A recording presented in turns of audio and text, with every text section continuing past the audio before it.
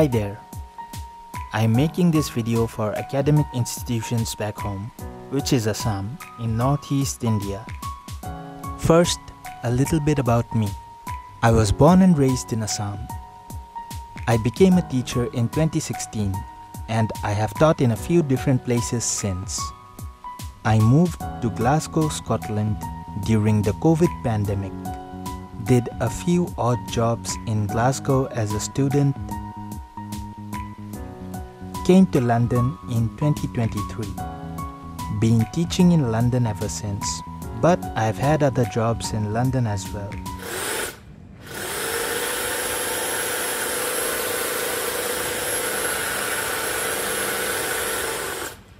Having taught the English language in London using the communicative approach, I have found a lot of differences between the teaching techniques used in London and those used in the traditional classroom back home. I was a student in India for about 20 years. This includes 10 years of schooling, college, and 2 university degrees. Now, whenever I go home, I try to teach a few classes in academic institutions of Guwahati, but many of the emails I sent were ignored. I assume they were left unopened because you can always reply to my email saying that thank you for contacting us, but we do not hold such single specialized classes in our institute. That would be the professional thing to do, but I never got any reply. I understand maybe most official communications don't happen over emails. Hence, this video is an introduction explaining my plan.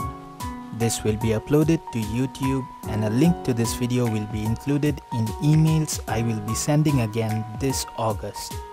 I hope both teachers and students will watch this video and accept or reject my proposal to teach a class. To the staff members, I hope the following specifications will be met. 1. The class size should be 12, ideally, or between 10 to 15 students for convenience. 30 students should be divided into 2 classes of 15 students each, and 20 students should be divided into 2 classes of 10 students each. 2. The duration of the lesson should be between 2 to 2.5 hours. Decreasing the time or increasing the class size won't allow me to teach effectively to the individual students. I had mentioned this criterion previously when I taught in Assam, but somehow ended up teaching classes of 25 to 34 students. A class size of 12, it seems, was dismissed as a mere suggestion. So, I am emphasizing this point. I will not be teaching a class that doesn't meet these 2 criteria. I mean to teach a class, not deliver a lecture. I will make the students speak, engage, and interact with classmates, which requires adequate time for each student to get a chance. 3. If any teachers wish to observe my class, I need to know before I plan the lesson. This has happened before. I was teaching a class and gradually teachers came in and a peanut gallery of sorts formed at the back of the classroom. And they spoke with each other, distracting the students. This has also happened. A teacher comes in and starts talking to the students in a language other than English, asking them about the class during the class. It undermined a rule I made to use only English during class. I don't mind someone observing my class, but there is protocol to be followed. I need to know how many observers, and the time and duration of the observation should be discussed beforehand. I would offer CPD sessions, which are basically teacher development, where I would be happy to share some of the skills I have learned. But from what I understand, teacher training doesn't really happen back home, not for teaching English anyway. 4. The class has to be in person, not online. Now, I am willing to travel because teaching any language over Zoom or Teams is not that effective in my experience. These are the rules for the staff and organizers. Dates of my availability and my contact information are mentioned in the description. So if the proposal sounds good, contact me by email and I will forward my CV, which will include my job experience so far and references from previous employers. Now, this is a rule that applies to both staff and students. The students must be of B2 or C1 level in terms of CEFR proficiency. CEFR stands for Common European Frame of Reference. To the students, my class is not for everyone. 1. You can find out your level online. Google B2 CEFR English Reading Passage or C1 CEFR English Reading Passage and check if you are lost while trying to read through. 2. My class will be on spoken English, so be prepared to think and speak during class. I have picked spoken English because I think that is the weakest part for students back home due to a lack of practice. I'll repeat, my class is not for everyone. I reserve the right to send you out of class if you are constantly using any other language except English during the class. I get it. It's reflexive to fall back on your first language when you are trying to communicate effectively. मैं অসমীয়া কব পাৰো, আমি বাংলা বলতে পারি, और मैं हिंदी बोल सकता हूँ. And I am happy to use any of these 3 languages before the class begins and after the class ends. But during the class, I will only use English, so I expect my students to do the same. 3.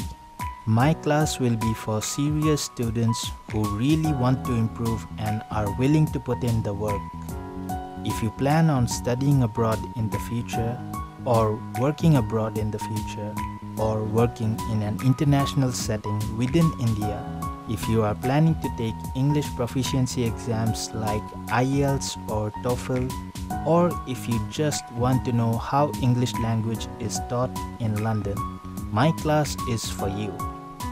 If you don't want to attend such a class, if you are not interested in learning English, you are interested in learning something else, that is fine. Please don't feel an obligation that you have to sign up for the class. If you are not interested, don't let someone pressure you into signing up. 4. After the class, there can be a Q&A if anyone has any questions about studying or working abroad. I studied in Glasgow, Scotland from 2021 to 2022. And after graduating with my second master's degree, I have been working in London. So, I will be happy to answer any question I can. Well, that's the plan. Check the description for details about my availability. If you are a staff member, teacher, or admin who likes the plan, share this video with students so they know what will be expected of them. If you are a student who likes the plan, tell your classmates and teacher, and tell your teacher to reach out to me. Details in the description. I hope my plan bears some fruit, and I hope students will find my class helpful. When I was a student in Assam, I would have loved to attend a class from someone who had taught English in London. So, now that I am a teacher, I would like to extend the opportunity to the next generation of students to learn something from me, hopefully, and ask any career-related questions at the Q&A after the class. Institutions contacting me for CV and references should provide an official email ID with an institution domain name. which means if you are a staff member, kindly contact me from an official email address, not Gmail, Hotmail, Yahoo, etc. I can teach anywhere within Assam or even institutions in Meghalaya, where I taught the last time I was home. This time I am implementing a sign-up system because last time it was compulsory attendance decided by the teachers in the school, which meant students who don't really want to learn the English language were stuck in my class just for the sake of attendance, which was not helpful for anyone. I'll reiterate, my class is not for everyone. I do understand our education system is outdated and has many quirks, and we all have to work around them. But hey, I like transparency, so I made this video for everyone involved to know everything, kind of. If I missed any variable, it will be mentioned in the description. Feel free to ask questions in the comments below. So, I hope to see you soon. I should be available from September to November in Assam and Meghalaya, and I should be in Delhi in December. Thank you for watching.